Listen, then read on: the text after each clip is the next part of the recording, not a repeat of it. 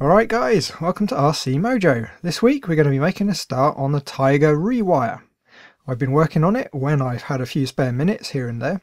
The first few clips were recorded all the way back in July, so it's taken me a little while to do.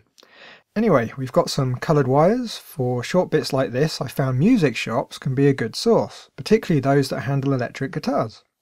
A little while ago we fitted the mount for the connector to the lower hull, link in the description if you're interested. We're using a good old D15, which just so happens to have the perfect number of pins for our little setup. The first step was to rewire the turret. I've not changed the layout of the connections, just replaced the very thin, short wires with some new ones. It's important there's enough slack so when the turret rotates it doesn't stress any of the wiring.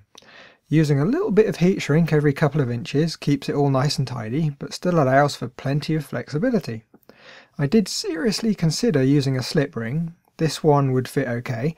The problem though is the wipers are only spec'd for about 50 or so milliamps, which is fine for signals, but we're running motors that are going to be wanting 10 times that.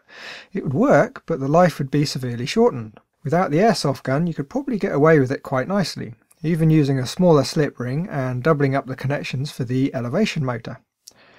The turret elevation goes to a continuous rotation servo board. We did a video on those a little while ago, link in the description. Next we have the rotation motor along with its servo board. That leaves us with 4 wires for the airsoft gun and 2 servo leads for the turret.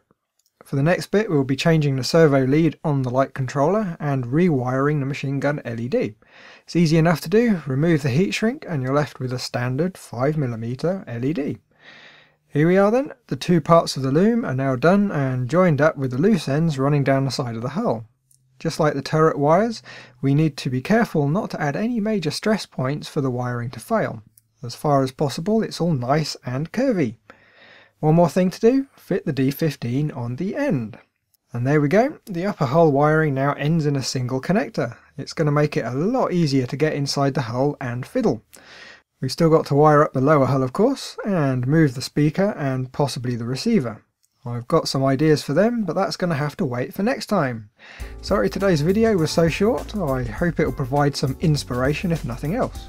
As always, thanks for watching, like if you liked, and if you're not already, by all means subscribe. It's free after all. Bye guys.